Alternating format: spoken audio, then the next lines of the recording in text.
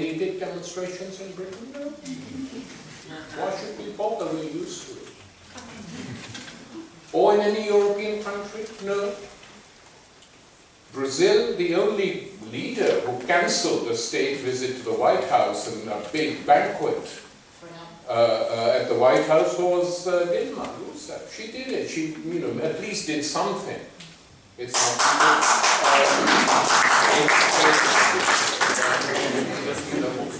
Whereas the German Chancellor Angela Merkel objected to all this, but did very little. Said we don't like it because it reminds us of the Stasi. And, well, thank you very much. Yes. But it's much, much worse than the Stasi. The Stasi didn't have the ability to do this.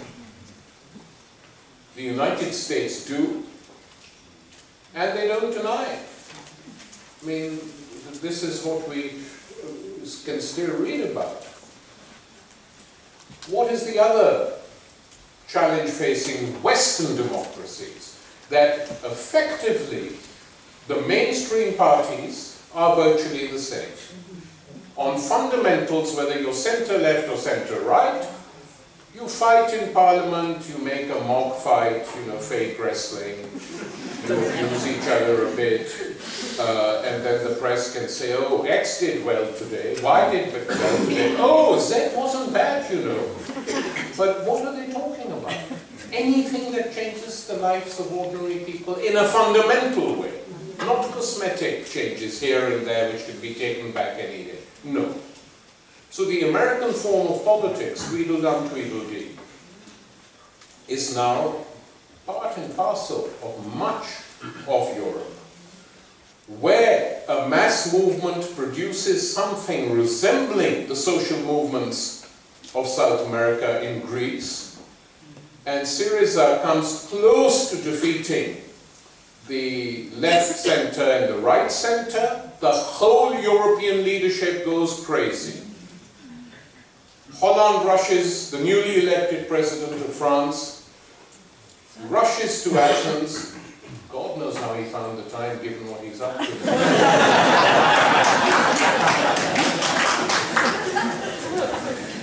would have been better had he been enjoying his croissants, I believe.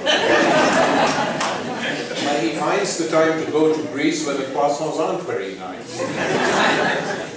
And to tell the Greek people, whatever else you do, don't vote for Syriza, your lives, your jobs will be in danger, we can't defend you. The blackmail that was used by the European elite against Syriza. And then Alexis Tsipras, the leader of Syriza, made a mistake as far as these people were concerned. When asked, is there any politician in the world who you admire greatly, he said, yes, Hugo Chavez. So, a Greek politician, and they must have been going mad, saying, what? What do the Greeks know about South America? But news travels. News travels. So, we are now in the middle of a big campaign in Venezuela to destabilize the government of Nicolas Maduro. Very clearly done. These two rogue politicians openly collaborated with the American embassy. Openly, it's not a secret to anyone, either them or us. But why did the Americans do it now? They could have tried the other method. Admittedly, it failed with Chavez because the Venezuelan constitution is the most democratic constitution in the world in the sense that it gives people the right to recall a sitting president in mid-term provided they get enough signatures. And even though some of the signatures they got when they tried to recall Chavez in the referendum, a lot of these signatures came from dead people, we know that. But the Bolivarians said, carry on, let's have the referendum. They want it, let's have it. And they were defeated.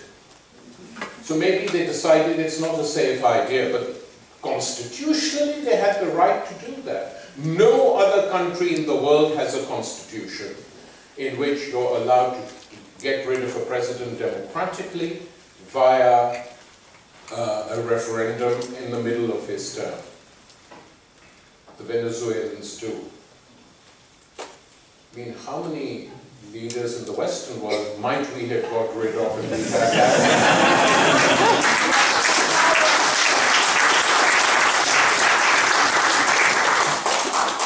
So, to conclude, we are very lucky that we have this process taking place in South America. It's not that everything is wonderful. It's foolish to even pretend that it is. There are huge problems still. Crime, inflation, etc. We know all that. But at least attempts are being made to solve these problems, to sort them out. And not just in Venezuela, but other parts of the continent as well. And so it is something we can hold up as a mirror to people in the rest of the world, saying it is possible to have a health system that serves the needs of people who can't afford medicine. It is possible to have a free education system. It is possible to create social missions in different parts of the world which enable and empower people to carry out these. The important thing is that they work. And nearly 2 million people now have been educated in these missions. It's a fine record. And the fact that one has even to say this is disgraceful, really, because everyone should know it, but you don't know it because the media campaign has been what it has been.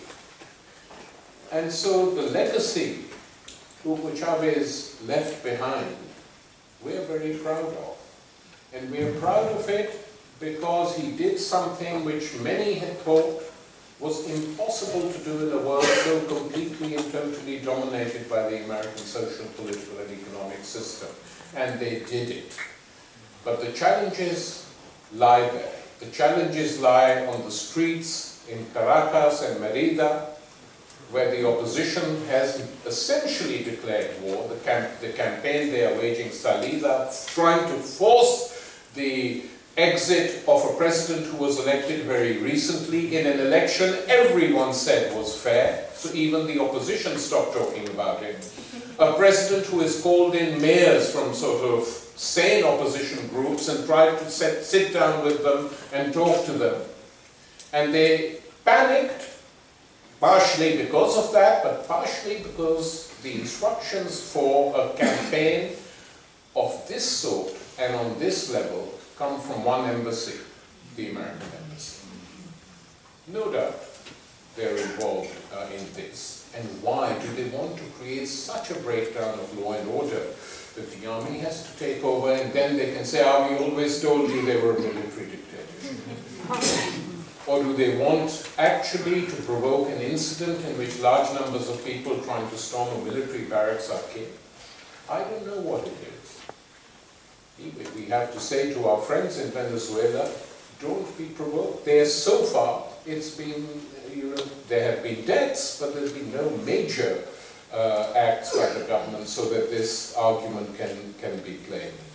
So one of the legacies of Chavez is to fight. And to fight back against who are trying to destabilize and topple popular governments. And I think the solidarity campaign in this country has played an important part. I have to say that no such solidarity campaign on this level exists in any other European country. I've traveled a lot to these countries. There are small groups of people well-meaning, but not a campaign which has involved the trade union movement, sympathetic members of parliament, ordinary people, to try and explain what is going on. Now, I'm being very honored and touched that I was asked to give the inaugural Hugo Chavez Memorial Lecture. And one of the legacies of Bolivar and Chavez is, of course, that this is not simply about one country, it's about a continent. So I hope that future lectures will engage in discussing what is going on in other countries within the Bolivar